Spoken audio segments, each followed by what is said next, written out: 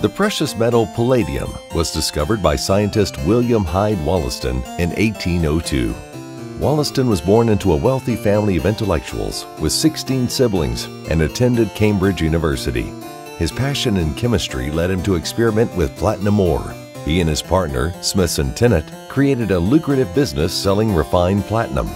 Through his experiments, Wollaston discovered two new metals as byproducts of platinum: palladium, named after the asteroid Pallas, and rhodium.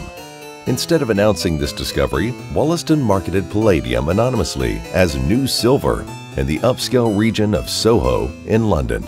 This attracted the attention of the skeptical chemist Richard Chevenix, who claimed new silver to be simply an alloy of platinum and mercury.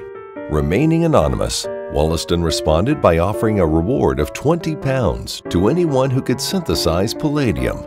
Consistent failures to fulfill Wollaston's challenge convinced the scientific community that a new metal was indeed discovered. Wollaston hesitated to reveal himself as responsible for the discovery of palladium until 1805. He continued to make contributions to chemistry and created inventions in many fields of science. Palladium didn't see a boom until the 1990s, when the auto industry began using it in catalytic converters to purify gas emissions. It was also used in electronics, medical tools, and jewelry. Because of its varied uses and scarcity, palladium's value skyrocketed in recent months.